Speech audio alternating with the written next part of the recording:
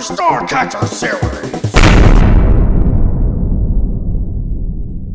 Hey everybody, welcome back to the next video. Welcome back to the next episode. Oops, I missed. Alright, coins amassed in a maze. This one's really easy. It's probably the safest level in this whole world. Just because, you know, it's the chances of falling to your death are much less prevalent, just because, you know, you have this maze that you're going through that has walls everywhere. And having walls everywhere is, in general, a safer way to live.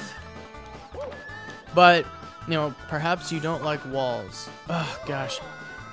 I really would love to, and I know there's been a modder has actually made it so that you can play. Oh, good grief, this is so difficult.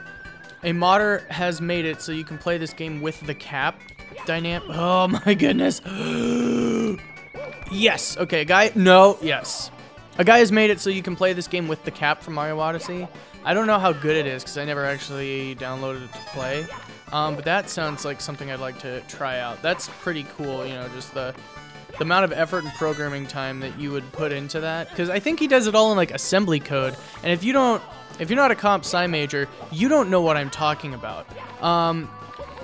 But if you're not a comp sci major, assembly code is basically the code that the processor actually sees.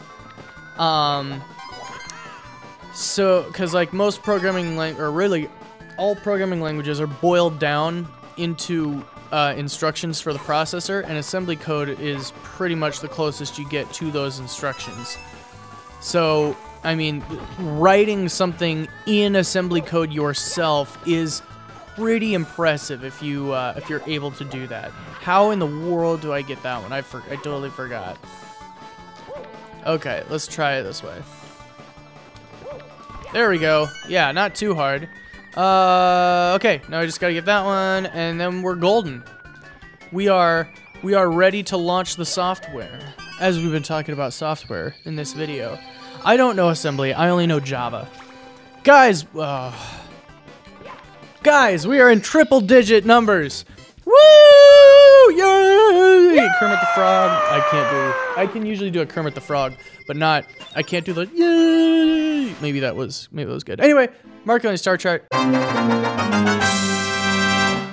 see you in the next one.